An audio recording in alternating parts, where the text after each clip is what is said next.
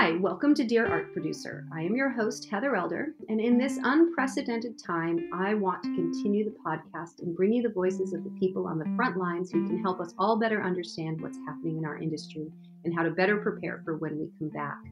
Today is April 1st, and we welcome Renee Jung, VP Executive Art Producer at Area 23 in New York City. Renee is an award-winning art producer who began her career as a photographer, but realized being behind the scenes was more of her calling. She spent many years as a photo agent and producer to then find that the ad agency life was where she wanted to be. I'm guessing her dog Barney is by her side, and I'm happy to have her home. Hi, Renee. Hi, how are you? Are you and Barney there? Barney's actually out and about on the street going for a walk right now. That's great. What kind of dog is he? He's a little psycho Boston Terrier. Oh, very cute. Yeah.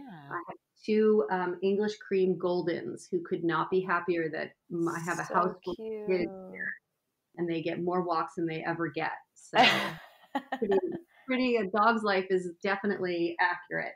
Well, why don't you start by telling us where you are right now? What's your setup like? What's happening in your world? Sure. So I'm currently set up in my tiny Brooklyn apartment. It's not the best scenario since it's a makeshift work from home type situation that I wasn't necessarily anticipating. So I've been working a lot from my dining room table, and it's been difficult. I feel like I haven't really gone outside. I haven't really gone for a walk. I feel like it's been very interesting. You know, this doesn't get talked about a lot on the podcast, and I don't really see a lot of other people talking too much about it, but the emotion that goes along with this. Yesterday, my to-do list, you and I were talking about this earlier, like it was so long, but I had to just check out at like 3:30. I think the emotion of it all, the pace of it all, I just had to just stop looking at the emails, stop looking at my news, and I needed to go upstairs and put on some bad TV and just sit with it for a minute and just, I don't know, decompress or something. I felt like my brain was short wiring or something, and I needed to take some time for myself. Yeah, and I feel like that's so important because especially within this industry, it's kind of like it's a 24/7 nonstop job. So I feel more so now that I'm working from home, even though I was working from home before, I wasn't going into a building every day.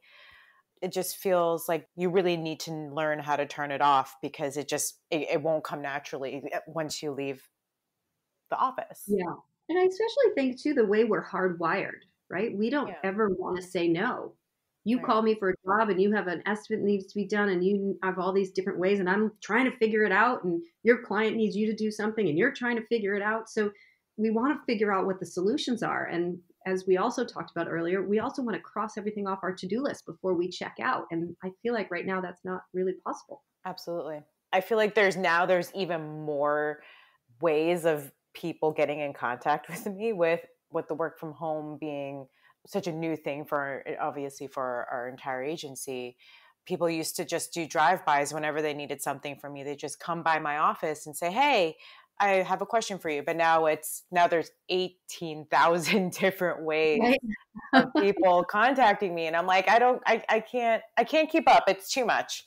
Yeah. So I know my email inbox is out of control and has never been more cluttered. And that has been a source of stress for me that I've had to learn to just not think about. I just have to do the best that I can. right. Yeah. It's so hard. Well, let's talk a little bit about kind of the timeline of how things happened for you. We're a little bit ahead of you here in California in terms of our shelter in place. Mm-hmm. And we've been working from home. Our office is, I work from home anyway. My office is here, but everyone else in my office has been working from home for a few weeks before, just kind of anticipation of this. And I know, you guys probably started working from home before the shelter in place was put into place. Mm-hmm. What were you in the middle of in terms of productions and how did that look? What happened at that time? Yeah. So I was actually in the process of producing a photo shoot. It was a shoot that was supposed to happen the week, I believe, of the 16th. We were supposed to shoot March 17th and March 18th.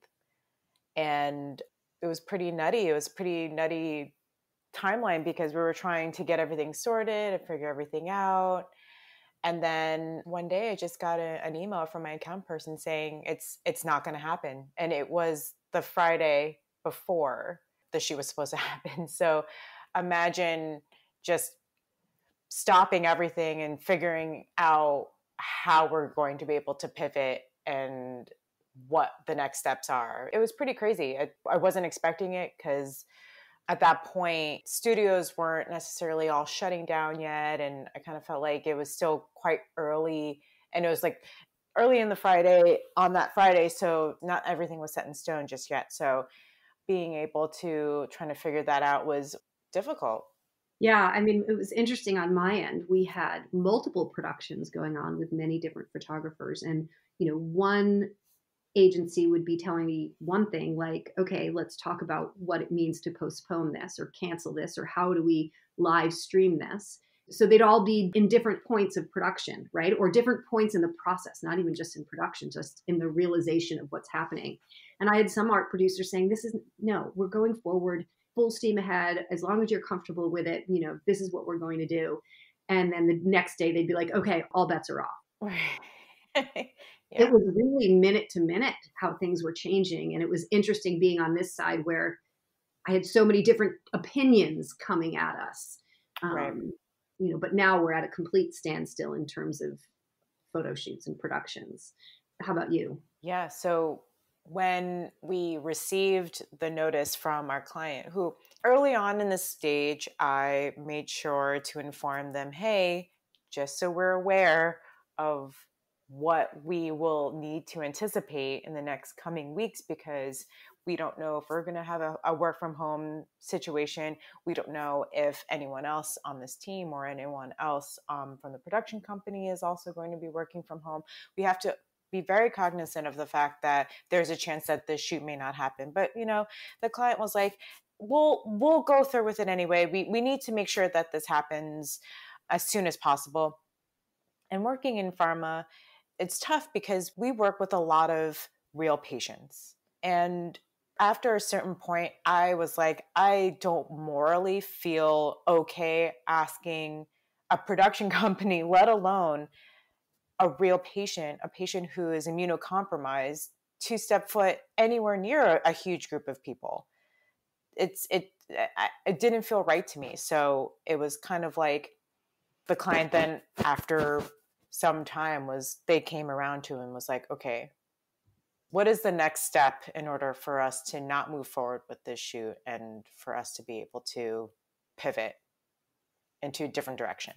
It's unfortunate that we had such different direction from our leaders, from the president down to the governors to the mayors. Like each city was experiencing something different. So people on our production teams were in all different parts of the country, clients, agency people, crew. So some people were thinking that they were able to pull something off. And other people were starting to raise their hands and say, no, there's a civic responsibility here. We can't do anything. We should Right. not be putting people together, never mind the talent whose immune systems are compromised. Right. And I think as an industry, we did a really good job. I think at the same time, everyone kind of realizing, okay, this, especially once places like Chicago and all of California and New York, like we're on, shelter in place. We can't in good conscience do this. Exactly. And as an interesting aside, we do have one photographer right now that's actually bidding a shoot to do in his house. He's living with his in-laws and his wife, who's a stylist and model, and his kids. And the concept is, they reached out to us for stock. And the concept is such that he was like, I could actually pull this off here at my house. Would they be interested? And we were like, I don't know, let's see. And they are interested. So we're kind of in the middle of estimating for that right now. But they haven't left their house in a few weeks, and they're going to pull it off with whatever they have there and see what they can do. Which I like in terms of providing a solution for a client, and nobody's going to be at risk. But that's such a unique situation, I think. Totally. And I feel like, that's great. And I applaud this one photographer to be able to think in such a way that's kind of like, hey, I can actually make custom artwork and make it even more exciting and even more custom, like more tailored to what you're looking for. And I commend them because, not everyone has those types of resources. So I mean, it was, it's not something he's promoting, saying, "Hey, right, exactly. it was like this situation came along by way of a stock image, and he knew that he'd be able to pull it off." So we'll see. I'm not sure. It hasn't gotten approved yet, but Right. it was an interesting solution. Yeah, Um, and I think that's great. And I do give him props for even thinking outside the box and being able to work with whatever scenario he's in. what are your clients asking of you right now? Are you pulling off productions in other ways? What do they need from you? So after my shoot got canceled, my CCO actually emailed the entire creative department and was like, we need to think of ways to create content that does not involve a shoot. So before even jobs nowadays have been touching the art production department for Area 23, everything has already been, I guess, relayed to the client saying, hey, so we can't shoot. We're not going to put anyone in a situation where they're going to have to shoot. We need to move forward with a different solution, a different option. And this is the different ways we're thinking of potentially executing. What do you think? So we were actually able to kind of be able to hit that before the discussion of a photo shoot can even happen with an art producer. There are some projects that there were photo shoots in mind to execute, but we were like, we can't do that. We're going to have to figure out a different solution. And what are some of those solutions? Is it like CGI and illustration, or all type, or what are? Very, very heavy CGI requests, but there's been a lot of 2D illustration requests. There's been a couple of stock requests. So I feel like everyone has been doing a really great job in terms of my creative department and trying to figure out best ways to make sure they're happy as well as client is being happy. And do you guys think that this, are you feeling like this is just a pause button on the productions that we do with, photo shoot productions? Or are you thinking that things are going to change so drastically now that you've embraced other visual solutions and production might become complicated? I think it's definitely a pause button for sure. I feel like, there's ways to which, even though technology has become so advanced, especially nowadays, that even in CGI, you'll never really be able to capture anything in CG the way you can in photography. And especially with how things are lit, I feel like they've come a long way, but they still have a long way to go. Yeah. Yeah. What about marketing to you right now? You and I talked about how many emails we're getting, and it's hard to stay on top of them. When this first happened, I was laughing because I'm like, literally everyone's at their computer. Everybody's emailing at the same time. Like nobody's off on a shoot or on an airplane or somewhere that they can't get to their email. Like everyone's doing it at the same time. So, I'm sure that's one of the biggest ways that people are marketing to you. But what do you think about that? Do you think that there's inappropriate messages, appropriate messages? Do you not want the emails? I guess it depends on the approach.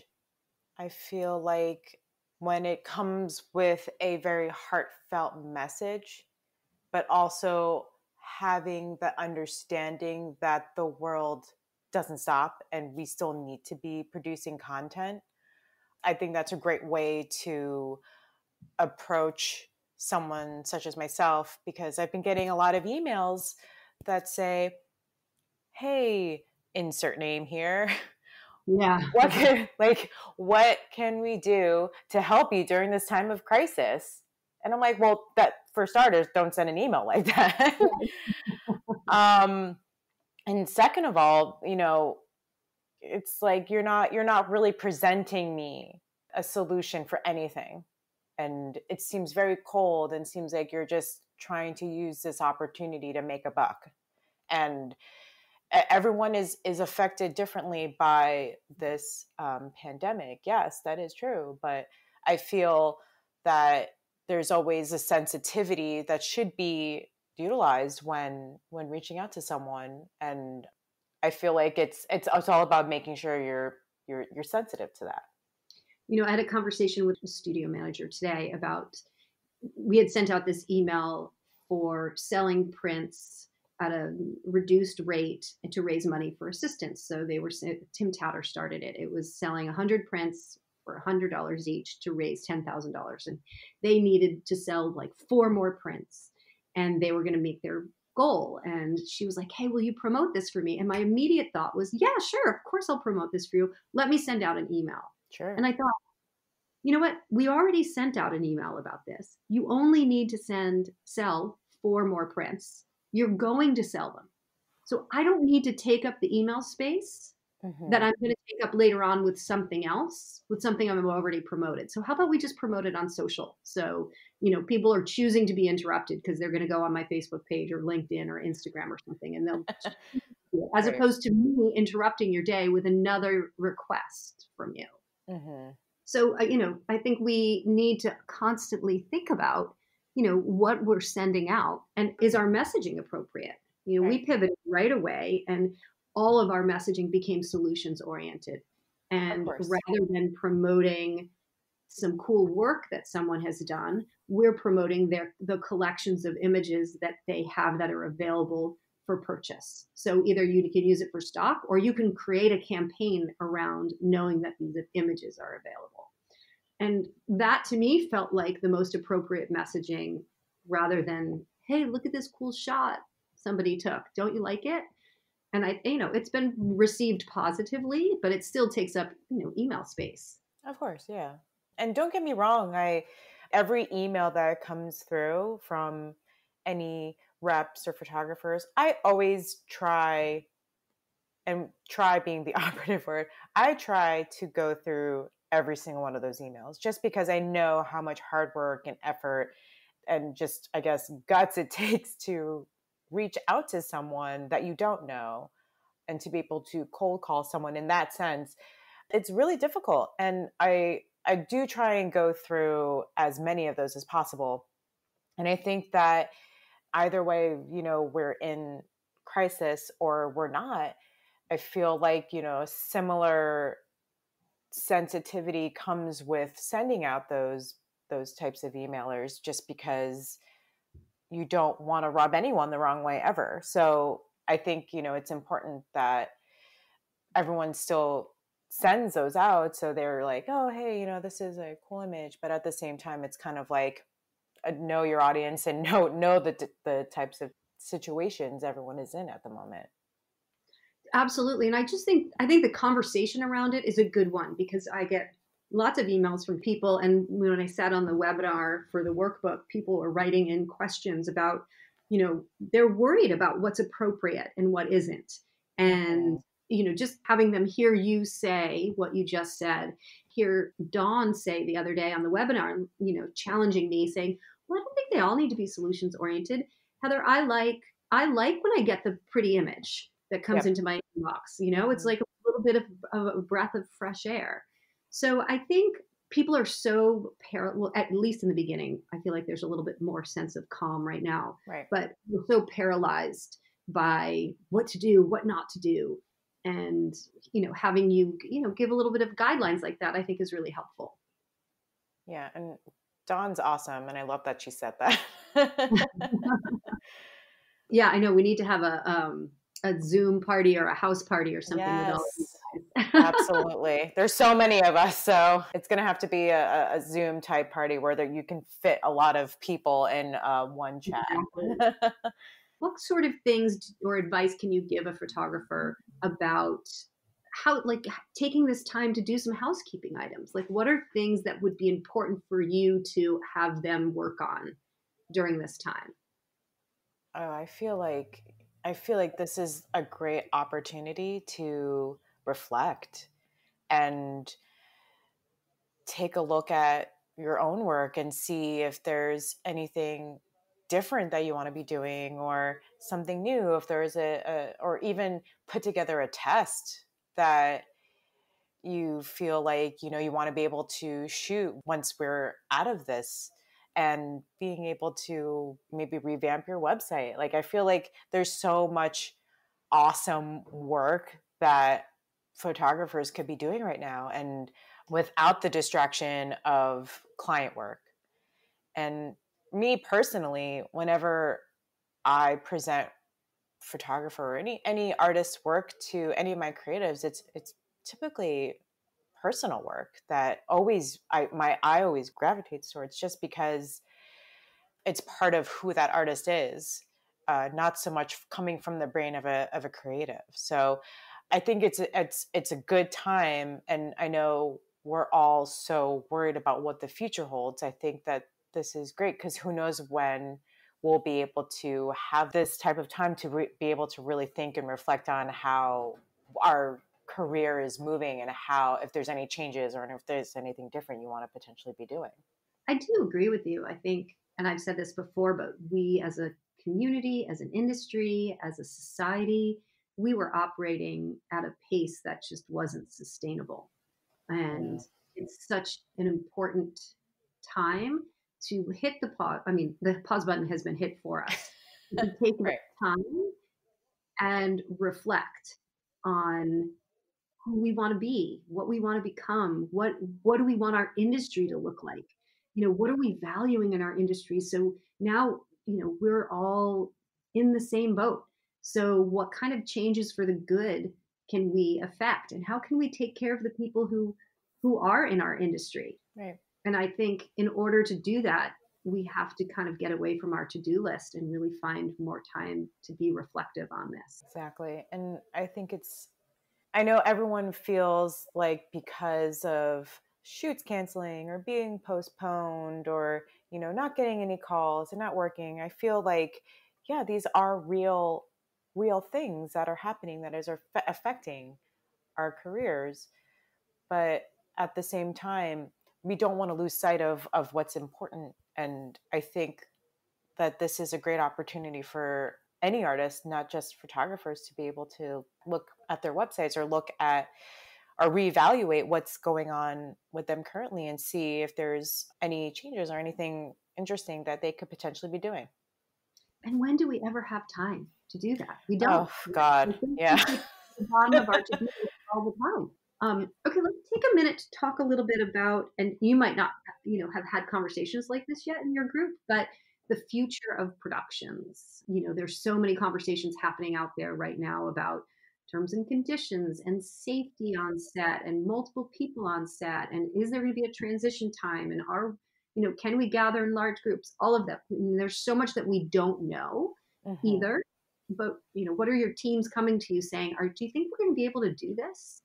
I feel like, in terms of the future of productions, the conversations really haven't been coming up too often, just because everyone is so optimistic about the future of shoots and the future of productions, that it hasn't really been thought about too much. And which is good. I'm really glad that, they're not really thinking about that. But at the same time, it might mean more work for the producer or the photographer, just because it's something that we will have to then take into consideration. But I don't think that a whole lot will change. My fingers are crossed, obviously, that not a whole lot is going to change, just because it can't. If we can't gather and do a shoot and be able to work out those processes, then it's going to be extremely difficult. And though I'm not a huge fan of doing remote shoots, it's something that could be a possibility. But I feel like, for the most part, the people that I work with are not for it either, because you see something on a screen, it's not never going to translate the same in No, a shoot, in like in an image. I think everybody's so curious about what the future will look like. And as I said earlier, we still have experiences that we have to have in order to Right. inform what the future will look like, to see what we need. And I think there's this race to, and it's not a race like one person's going to win or not. I just mean, Like there's a lot of conversation around remote shooting and live streaming and what does that look like in studio? What does that look like on location?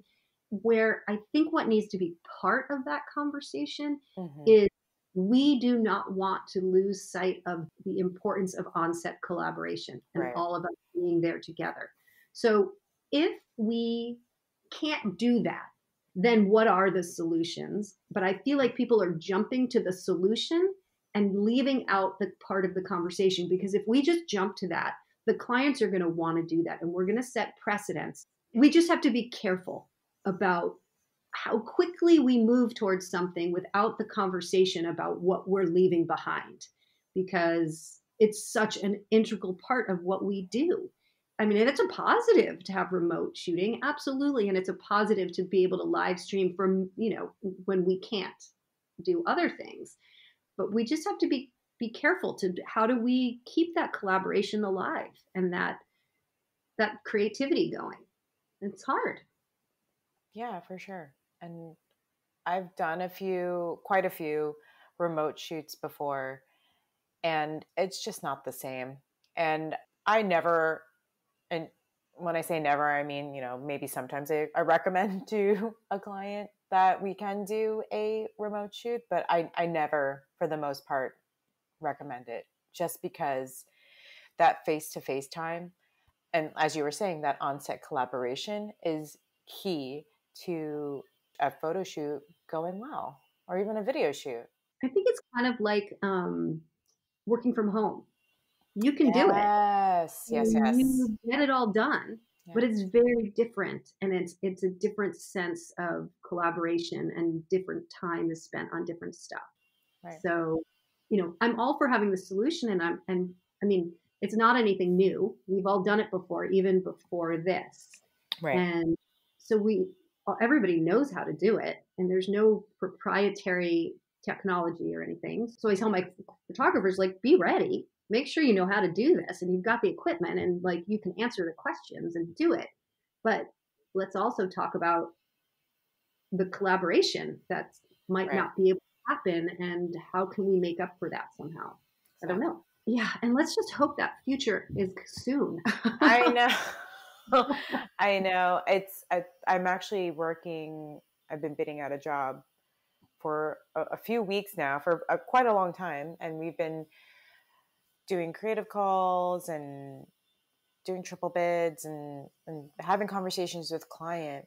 And I feel like every single time I follow up being like, hey, so just curious, was there any discussion on like what photographer we're interested in working with? Because I want to give some feedback to the reps and to the artists, being like, hey, we are still talking about it, we're still trying to figure it out, because I don't think it's right to make someone feel like there's still up for a job that could potentially happen in August or even September, but then not really give them that closure. So, I mean, yes, it's still a possibility, but it's also like, I don't want to keep talking about it. I just want to figure out Yeah, what photographer you're interested in, because it doesn't take this long to right. figure out what photographer you want to work with. To keep 3 people on the hook right now, Yeah. wouldn't it be great to just have that one person that you can have your conversations with? Yeah. Well, I think it's hopeful for the people who are listening to know that you're still, talking to photographers about stuff. We got a phone call today or an email today from someone who's interested in a shoot for the fall, and it was, one of his dream clients. So that was a cool thing. Oh, that's great. Yeah, it was cool. So I feel like for people who are listening, while everything is definitely at a standstill from a production point of view, except for these unique little cases of, Mm-hmm. photographers shooting all by themselves in their live workspace, or this particular photographer who's using his family. I am hearing things, and there's rumblings for the future. So, this is definitely, if we all handle it right and we stay home and we do our part, Right. Yeah, hopefully we'll get back to normal sooner rather than later. exactly. I'm 100% in agreement with you on that, for sure. And how about Barney? Is Barney back? I don't know. He hasn't checked in on me yet, so we'll see where he is. Well, I definitely am going to want to see a picture of Barney, please. So, Absolutely. I have a lot of them. okay, good. I'm sure you do. And I can give you one of Fenway and Teddy too. So, Oh, all right. Well, this was really wonderful, Renee. Thank you so much for your time and your insights and your friendship. I hope you are surrounded by everyone and everything you need right now. And please know that what you've done today here is really valuable and very much appreciated. So, thank you. of course, anytime, and anything to help give back and to help these photographers in any which way possible. I'm also here just for any types of questions whatsoever. So, yeah, All right. Well, try and get out for a walk if you can. I'll try. Yeah, we'll see. Yeah. All right. See you later.